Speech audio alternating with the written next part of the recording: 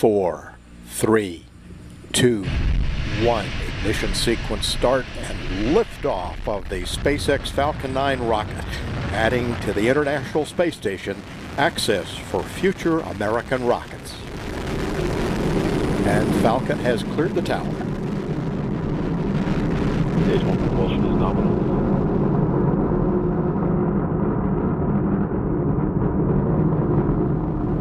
Vehicles programming downrange.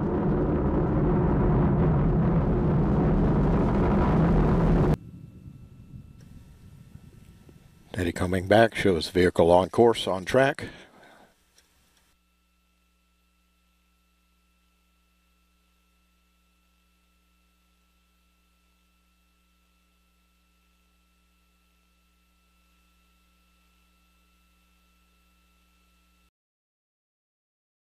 Three, two, one, mark.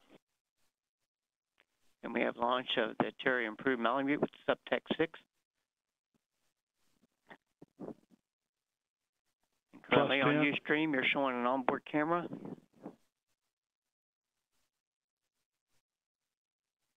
Second stage ignition. ACS shows the vehicle's tumbling.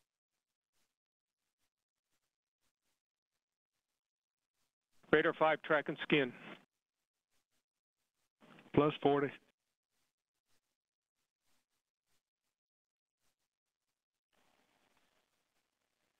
PM, we lost links 2 and plus 3. 50. Copy that, M&O. TMs 2 and 3 lost.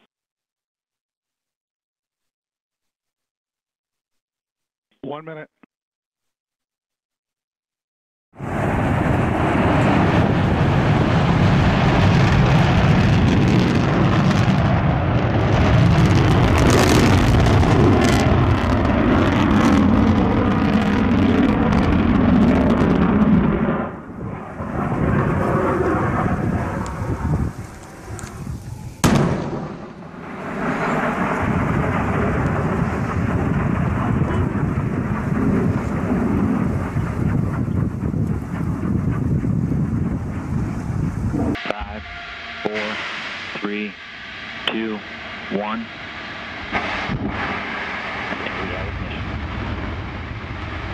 And we have liftoff of Antares, 54 missions that brings Cygnus on its third CRS mission to the ISS.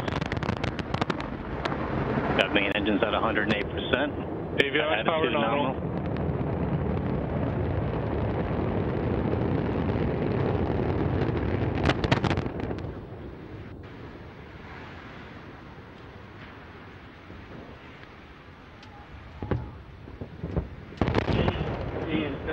And launch team, be advised, stay at your consoles.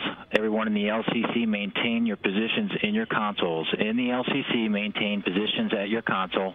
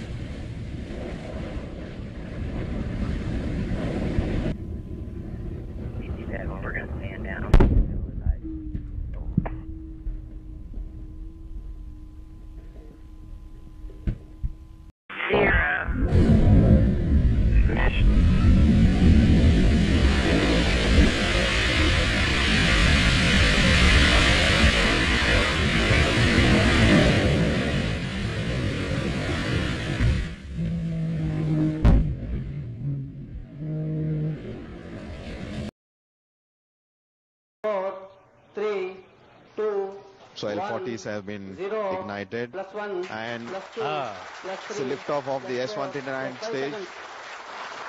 A very majestic liftoff from the second launch pad. Plus 10 seconds.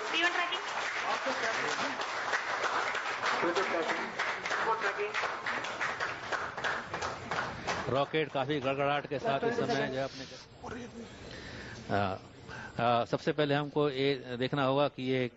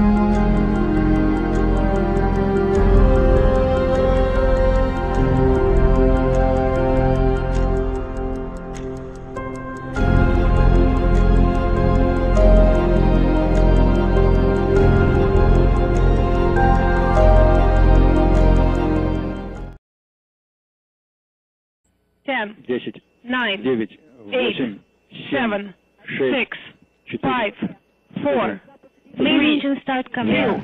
2, 1, go inertial.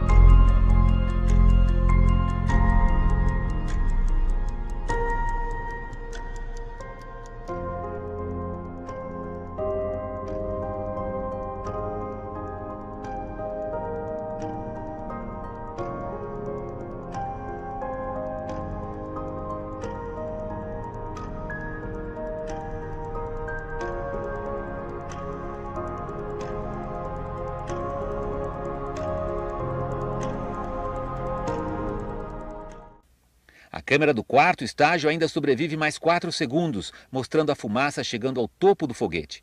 O restante só ficou registrado pela câmera número 6, postada na cabeceira da pista que leva à torre de lançamento. Ela registrou a violência das chamas, alimentadas por quase 40 toneladas de combustível sólido, além de vários materiais químicos de alta combustão. Em menos de 10 minutos, o fogo havia consumido tudo. Restaram destroços retorcidos.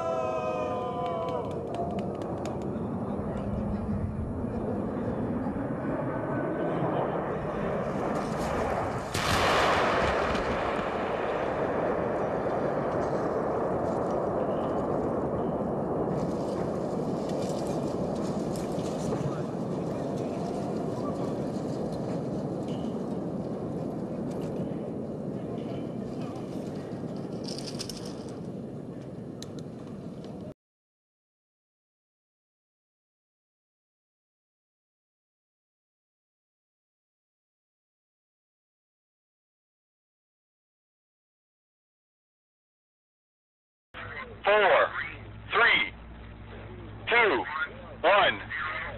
We have ignition and liftoff of America's silent hero, the Air Force Titan IV.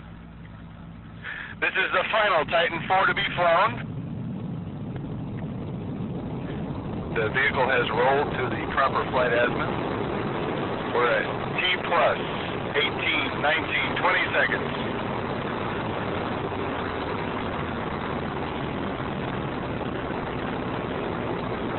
Currently, the twin solid rocket motors are performing nominally.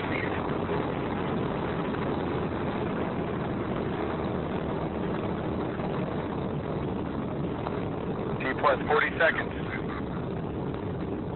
Oh no.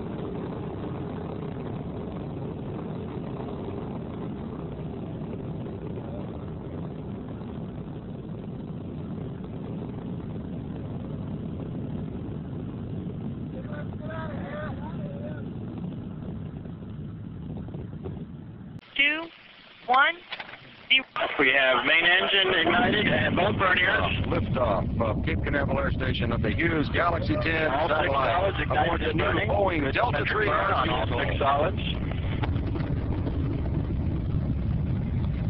Yes. All solids ramping up nicely. 1 minute into the flight. Solids continue good symmetric burn. Coming up on burnout. Burnout on all 6 solids. We have all 3 airlit solids ignited. We have LOS data at AE right now. We have lost the signal from the data from the Delta III. 5, 4, 3, 2, 1. We have ignition and liftoff from Cape Canaveral Air Station of the Air Force Delta II launch vehicle carrying the new GPS-2R satellite.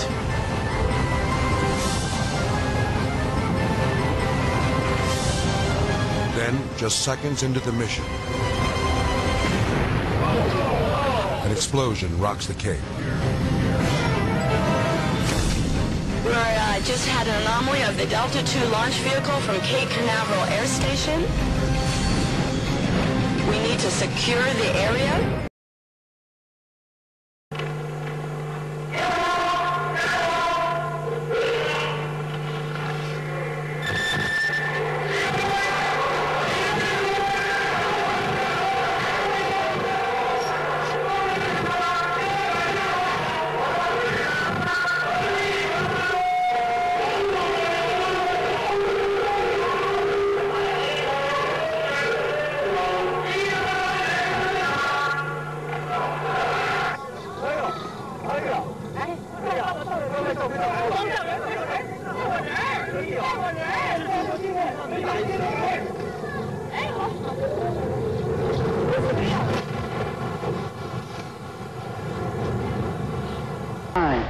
Quatre, 3, 2, unité, feu.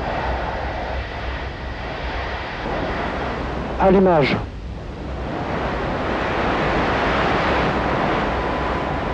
Décollage.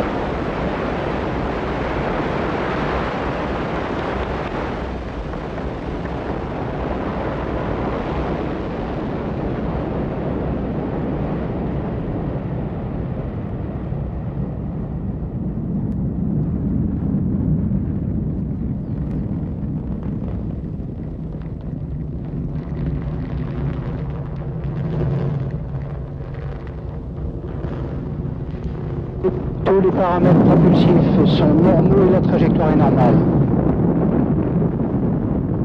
37 seconds into the launch, the onboard computers decided 501 was 90 degrees off course.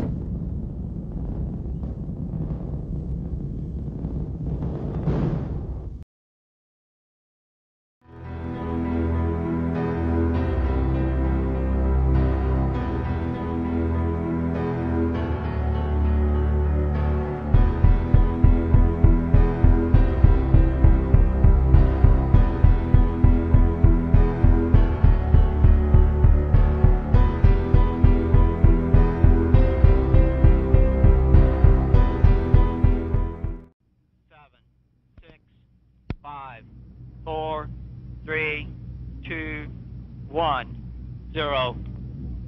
Have ignition of the Conestoga 1620. It has cleared the launch pad.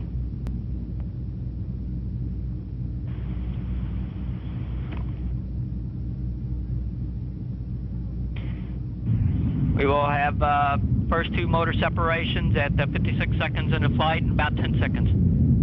We have vehicle failure. We do have vehicle failure at this time.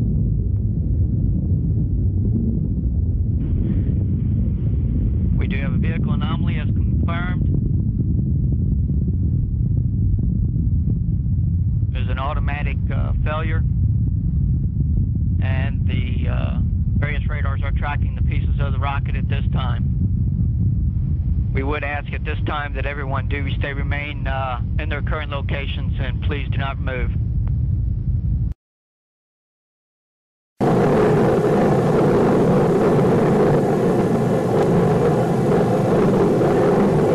Here you go.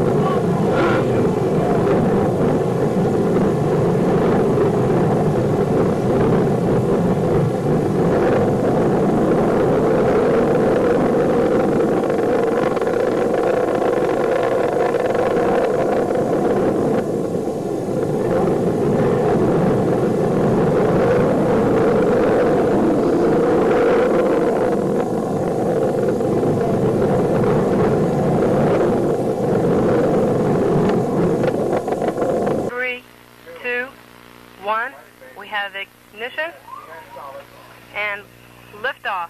Liftoff of Delta 178 and the GOES-G satellite. 9, 10.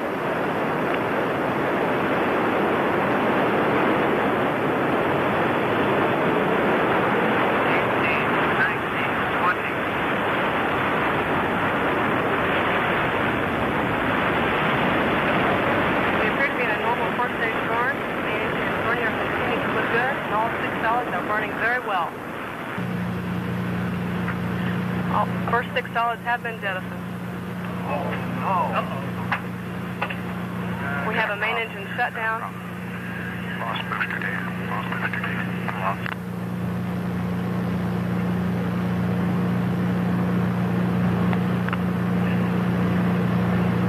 We show a premature main engine shutdown.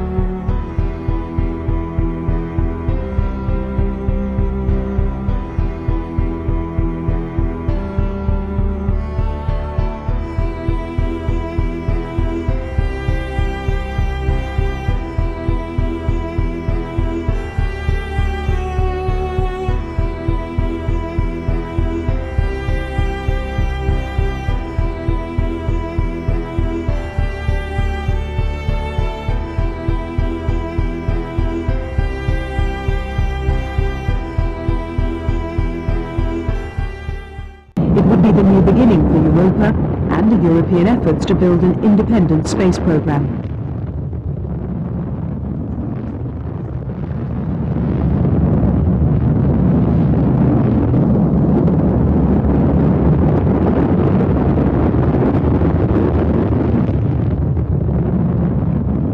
But the machine was damned.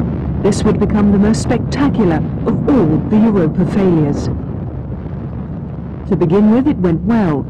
Ground controllers tracked Europa as it soared up into the blackness of space. But then, disaster. The Blue Streak first stage slammed into the fuel tank of the French second stage, and the rocket went up in a massive fireball. Enough was enough. The explosion signaled the death of Eldo. Через полгода к запуску была готова следующая ракета Н-1. Мишин, ставший главным конструктором вместо Королева, принимает решение об облете Луны. Баллистики рассчитали время пуска — 3 июля, 23 часа 18 минут. Все ждали чуда. Старт прошел точно. Но на высоте 200 метров снова отключились двигатели, и ракета плашмя упала на площадку старта вместе с 2500 тоннами керосина и кислорода. Мощность взрыва составила 5000 тонн в тротиловом эквиваленте. Стартовая позиция была полностью разрушена.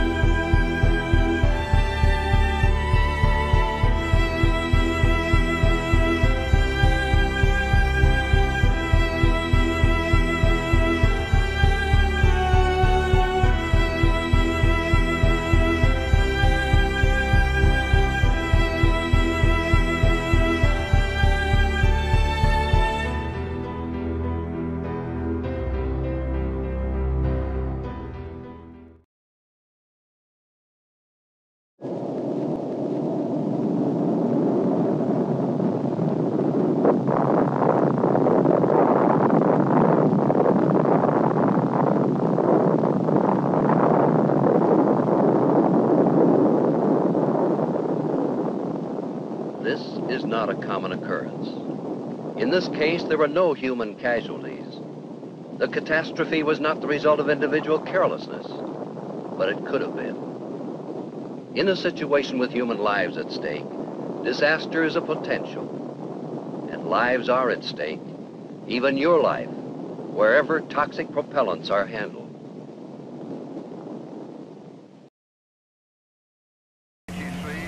Then we got the news that the rocket firing was to be delayed.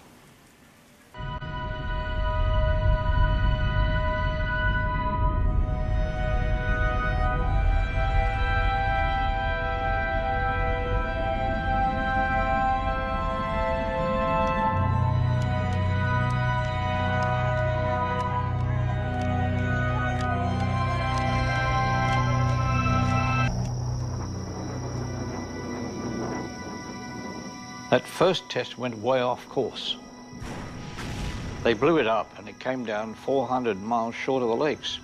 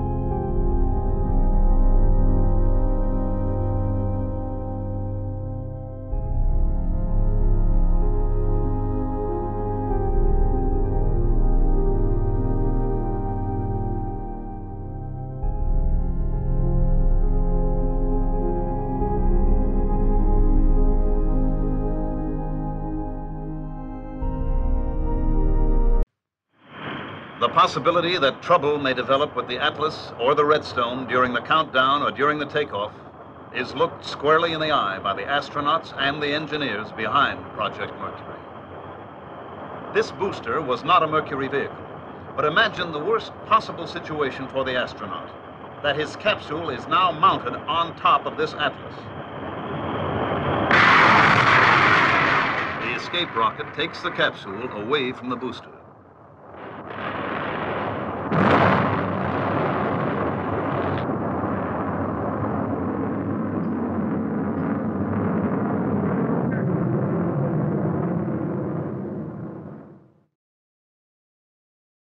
Vanguard Test Vehicle 2 stands on the launching pad at Cape Canaveral in the Navy's second attempt to place a satellite into orbit.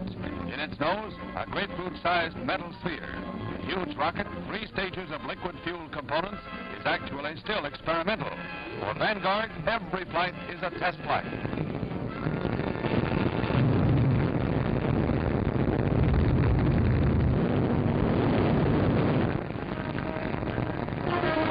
Takeoff is flawless. December 6th, Vanguard 1 lost thrust only 4 feet off the pad and crashed. That flaw was corrected. But in Vanguard's tens of thousands of delicate parts, its miles of electrical circuits, there's room for lots to go wrong. And the slightest malfunction at this stage means this. One circuit in the control system breaks down and Defense Department cameras record a pinwheel of fire. Another disaster for Project Vanguard.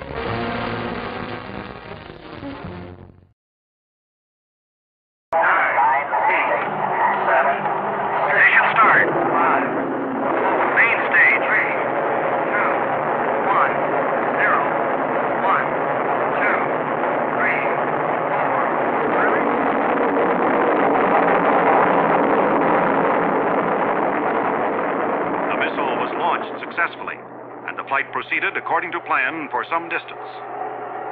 During this time, the missile was stable in pitch, yaw, and roll.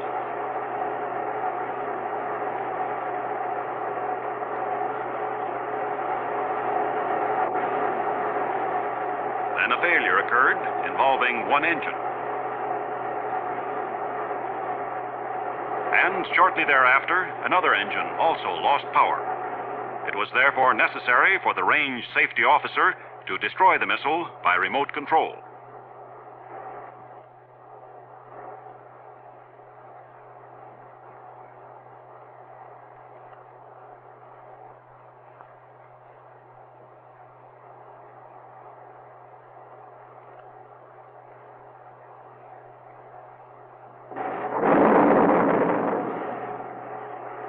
Debris from the missile fell on the test base and in the sea just offshore from the base.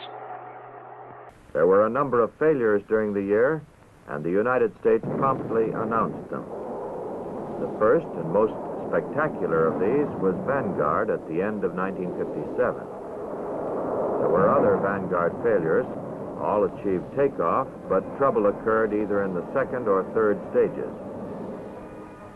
Explorers 2 and 5, Beacon, and Pioneer 2 were also considered unsuccessful experiments.